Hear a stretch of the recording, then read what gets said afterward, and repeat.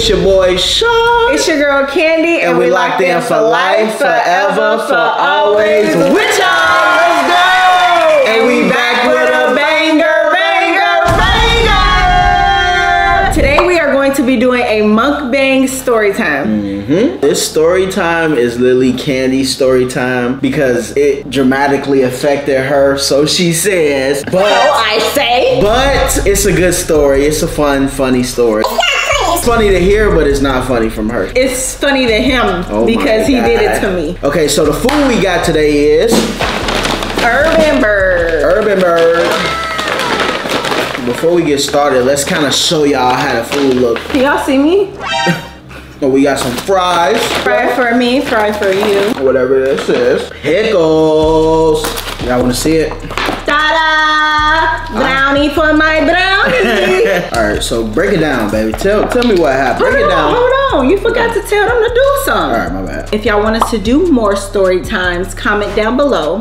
But if you like this video, give us a big thumbs up. If you're new to the channel, make sure you subscribe. And hit that post notification so you never miss a beat. Okay, y'all, let's get into the story time. Break it down, Booker. All right, so give them the whole rundown about how the day started, what we had planned, and then tell them what happened. While you do that, I'm about to grow up. So we on a cruise, y'all. Imagine Carnival cruise. It's a very luxury, nice, tropical experience. We got up, we went to breakfast. We were going to a private island, and I think we went horseback riding and snorkeling in Mexico, Puerto Vallarta. To get off the boat, you gotta go through like security and stuff. And we had to get on a smaller boat. It was like a speedboat, like super close to the water. I can reach down and touch the water. That's how close it was to the water. And we in the middle of the ocean. We went horseback riding first. That was fun. We got to see a waterfall. We went on a hike. Fun. I'm having so much fun. Let's speed up the time, all right? We get back on the boat and they're taking us to a private island. The population was like, what, 60 people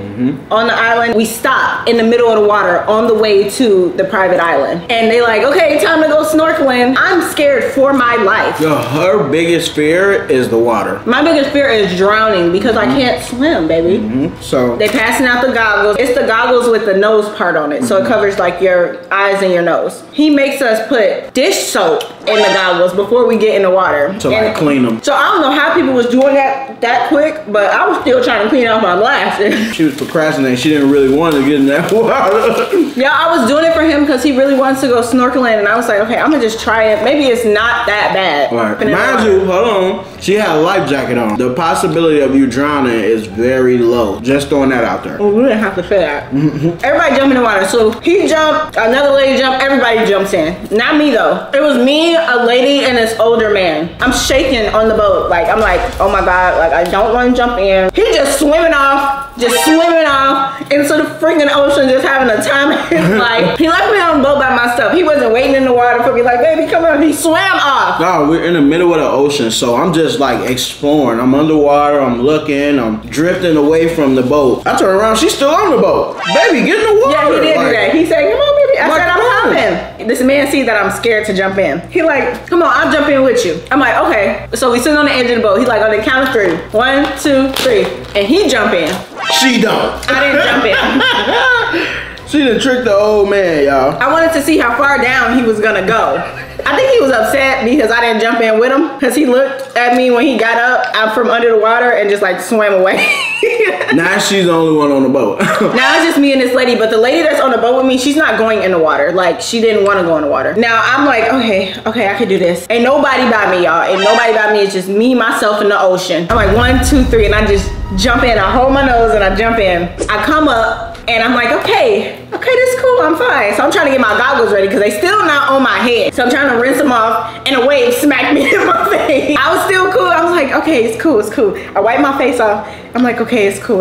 And then another wave hit me in my face. Now I'm panicking. And I'm about to drown in the ocean. So the instructor see me and he's like trying to help me. And she's trying to drown him. No, I was trying to like get on his shoulders, like help me, like float me up, but I'm pushing him underwater. He didn't have a life jacket on. Yeah, the instructor didn't have a life jacket on. All he had was like, he was free diving. The little fins on his feet. I looked down and I'm like, oh my God, I'm drowning this man. I gotta swim away from him. I'm floating away from him, and he called a boat back over. And I'm like panicking. I'm just like, he's like, it's okay, it's okay. I'm starting to cry. He is still not by me. Like, he did not care. Yeah, look. He know I'm scared of water and he just left. I did not just leave her. I was already a little distance away before she got in the water. So I'm telling her, before I start drifting off and stuff, I'm like, baby, come on, like, get in the water. Come on, you're gonna be all right. She like, no, like, I'm not doing it. I'm not getting in right now. So now I'm drifting off. By the time I get a little distance away, I told you to wait for me. I can't wait for you. Y'all, we in the middle of the ocean. Like she just said, it's waves coming, smacking her, the current moving. Like, I can't just sit in one spot. Like, the water is taking me everywhere. All I'm doing is putting my face in the water, trying to see little fish and stuff. And every time I look up, I'm getting further and further away from the boat. She finally gets in. I'm nowhere near her. Now she like, Kandi thinks she can drown with a life jacket on. You can, you can. Tell him you can. Drop in the comments if you think you can drown with a life jacket on. You can. Now she almost made the instructor drown. I was pushing him underwater, y'all. I was trying to save myself. She was like real life dunking him, like trying to push up on him, pushing him underwater while so I could get up. So I let him go and I'm swimming off. The boat turning around for me. I get back on the boat. I just break down in tears. Like, I'm crying to this lady. This lady is like holding me. She's like, it's okay. You're going to be okay. She's like, that's why I didn't get in the water. I was like, I should have been with you. Like, I should have just stayed on the boat with you. Y'all know I had to hear it. Oh, you left me to drown. You left me to I was scared. Like, it's not funny because it was like really, in real life, like I was very upset. Yeah, she was really scared y'all. And the reason why Kandi can't swim is because I don't like the water getting in she doesn't think she can hold her breath without her holding her nose. She has to hold her nose for her to go in the water. But a lot of people are like that, baby. That's why they have nose plugs. I've been trying to teach her how to swim since we got together. I don't think I'm teachable. Some people just can't swim. Yeah, she just rather be on land. Yeah. Thank y'all for listening to me, Beck, because, baby, you left me. I did not leave you. You did. You didn't even come looking for me. Like, you didn't check to see if I was okay when I was in the water. I couldn't get over there, baby. You know how to swim. I was drifting away. You know how to swim. I didn't leave her. Don't listen to her. Yes, he did. She was perfectly fine. She was just freaking out. Just imagine if I didn't hear a thing. Just imagine if I would have went to go help her. I probably wouldn't be here talking to y'all today. Stop it.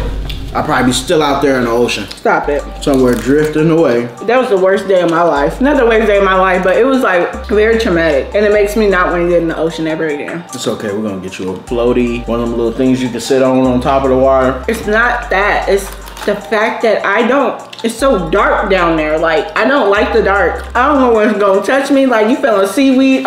See, look. Thank y'all for listening to our story. Tabuka story, because y'all, I gotta hear this story all the time. Every time I ask her to go to the pool, she wanna remind me on how I left her in the ocean. So that's how Shawn left me in the ocean. Oh, if you like this video, give it a big thumbs up. If you're new to the channel, subscribe. And hit that post notification so you never miss a beat. And if you like the video, we'll give you a chicken tender. Get a tender. We love y'all. Thanks for watching.